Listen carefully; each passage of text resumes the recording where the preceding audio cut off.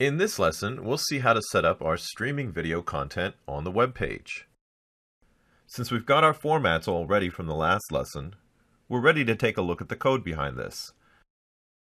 So let's open up the video sample HTML file in our text editor.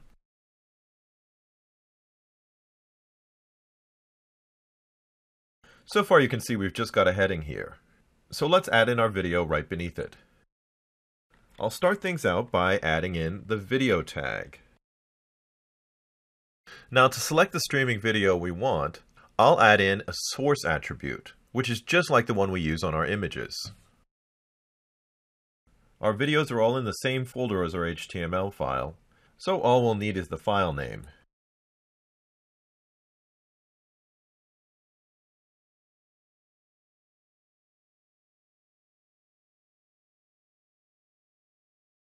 Now also, like the images that we put on our pages, it's a good idea to use the width and height attributes for our video tag.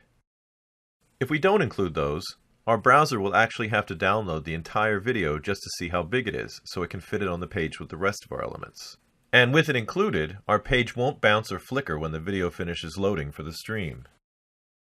So I'll set my width to 640 pixels and the height to 360.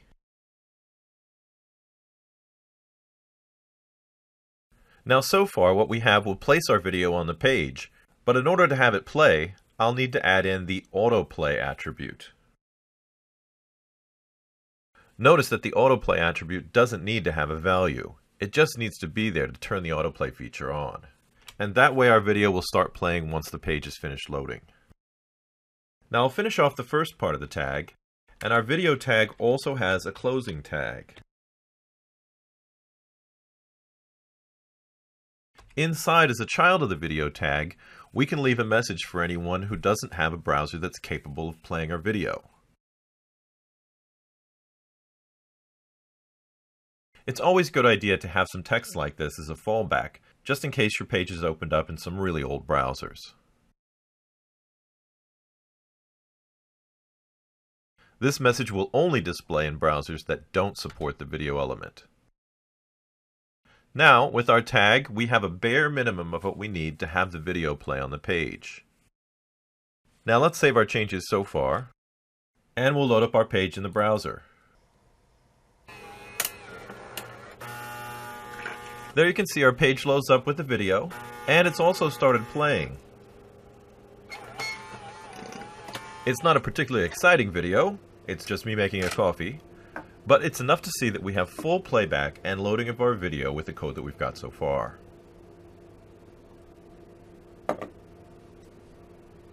Now if you want to have your user take control of the video, we can go back to the code, and what I'll do is I'll just trade out the autoplay attribute with the controls attribute.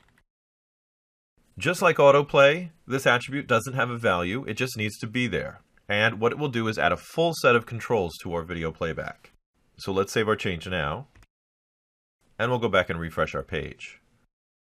This time as the video loads up, we can see that it's not automatically playing because we removed the autoplay attribute, and we can see the full control set we have down here. Here we have a play button, and that starts our video playing again. We can hit pause, and we can control the volume, and even go full screen if we want to. We can also set up the video to have a poster image, so let's go back to our code and try that. For that, we'll need to add an attribute here, so I'll put it at the end, and it's called poster. Inside the poster attribute, we can just add the path to any image that we want placed at the beginning of the video, before the playback starts. I've got one in here called Latte Poster JPEG, so I'll just copy the file name, and we'll place it in here into the value for our attribute. This time when I save the changes, and we go back out and refresh the browser, you can see that I have my poster image here in place, so I can have whatever kind of message I want for my users. And when they click the play button, it goes back to playing the video like normal. Now so far with our video, we're only playing the MP4 file version. So if we tested this page in a bunch of different browsers right now, we might find a few where it wasn't working properly.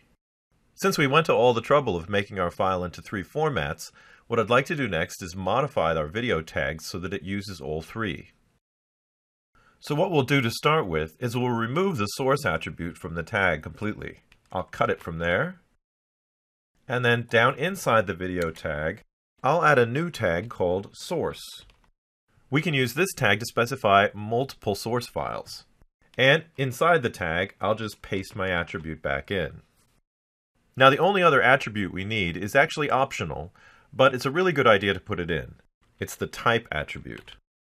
And for this one, our type is a video file, and it's MP4. Now all we need to do to access our other 2 source types is to add a source tag for them as well. So first I'll copy this one, and I'll paste 2 more in that we can use. And then we'll set up our 2 other formats. We can see that we have the WebM format, so I'll just copy that file name and replace the source file path in the second source tag.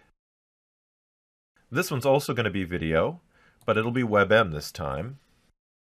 And then we'll do the same thing for the Ogtheora file.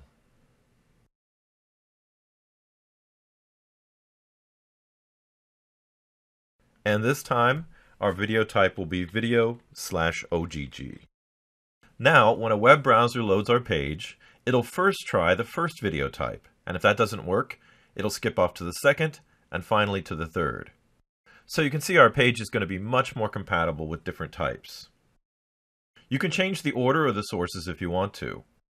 Ours right now is mostly biased towards playback with phone and tablet devices. But remember, MP4 will also work in Safari and Chrome for now. So if you wanted this page to be much more biased towards desktop, we could just switch the WebM format up first. We definitely want to include the type attribute, since that will really help the performance of the page. Without it, the browser will actually have to download each of the files to see what type it is. So you can see that would be a lot of download if we made it all the way down to the OGG file. Now let's save our changes. And when we go back over to our page, we should see that the video loads exactly the same as it did before. We're just picking up the MP4 file off the top. And we can still play and pause and control it like before.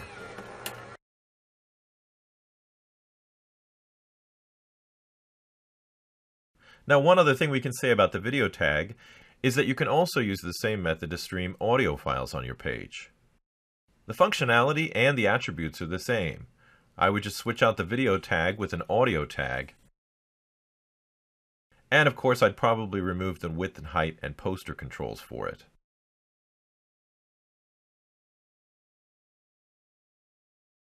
Our formats are the same, the control attribute's the same, as well as the autoplay attribute, and there's a few other attributes you can use as well, like loop.